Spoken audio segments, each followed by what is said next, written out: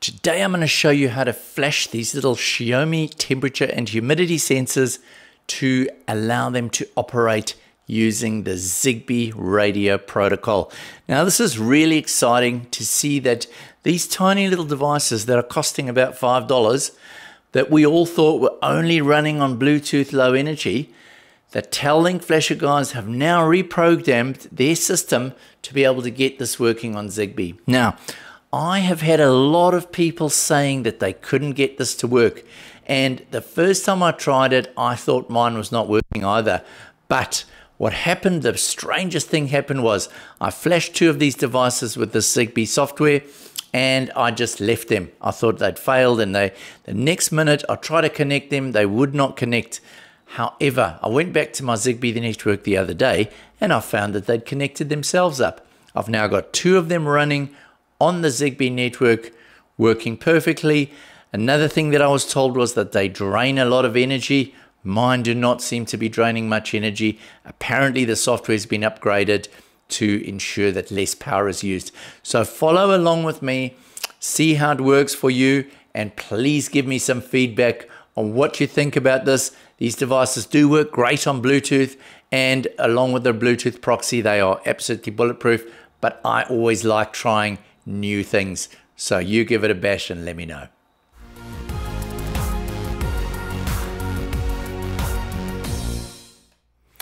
So having a look here, we've already got one in my system, this Xiaomi LYWSD03, and as you can see, it's bringing in there the humidity, the temperature, and it is also bringing our battery. So, now you need to go to this Tel-Link flasher link. Now I'll put the link in the description below.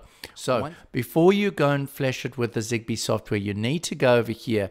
I'm running Chrome, but if you're running on another browser, you just need to click this link over here, or I'm going to copy it and we're actually going to paste it in here.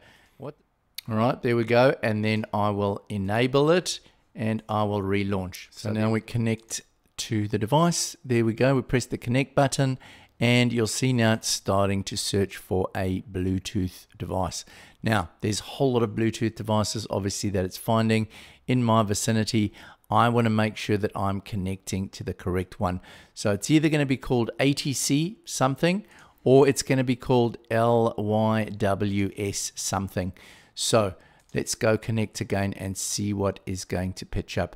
If it's already been flashed to the Bluetooth, it's going to be called ATC like this. All right, so the one I'm looking for is this guy over here. If you've just got one, it's going to be really simple.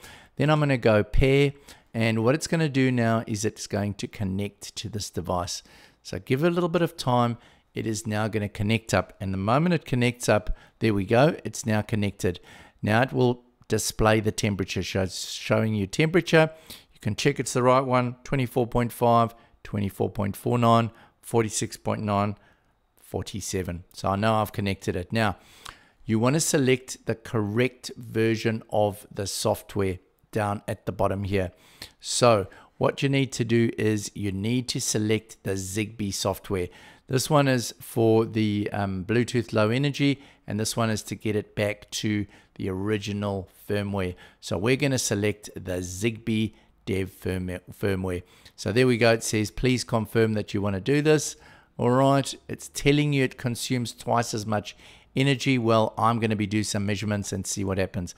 Up to now, it's run for a week. Seems to be fine. So there we go. So it's now all set to go. All right. You can make some adjustments here. I don't make any adjustments. I just go ahead and I start flashing. So now you click the start flashing button over here, and there we go. Everything will be erased. Yes, we're happy with that. And there we go. It's starting to erase each of the segments. So now it's completed. As you can see, it took 84 seconds. It's now disconnected, and it is now telling us that it is all ready to go. Now, this is where it gets a bit tricky.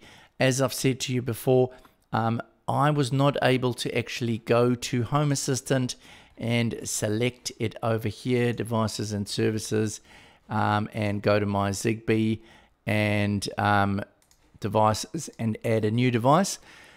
It would not pick it up over here.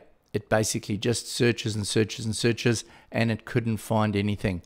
However, after time, and I can't tell you how long because I thought it hadn't worked, but all of a sudden I went along to my Zigbee and I saw that I had 2 of them connected via the Zigbee network. And there we are. We can see the battery power is doing really well. We can open it up. We can see the temperature and the humidity over there. We can see that it is operating, and it is fully operating on a Zigbee compared to my other ones, which are, if we have a look, they are running on BLE. So there are my Bluetooth. These are the other Xiaomi temperature humidity sensors. Not that one, that's not connected, but there we go. So those are the other devices connected via Bluetooth low energy, and they are connecting via my Bluetooth proxy. So there we go.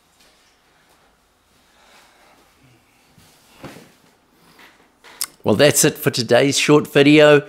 Let me know what you think if you can get this working. Tell me what you think of the idea of running these little devices on Zigbee. And please like and subscribe if you want more of these videos. And I look forward to seeing you next time. Bye for now.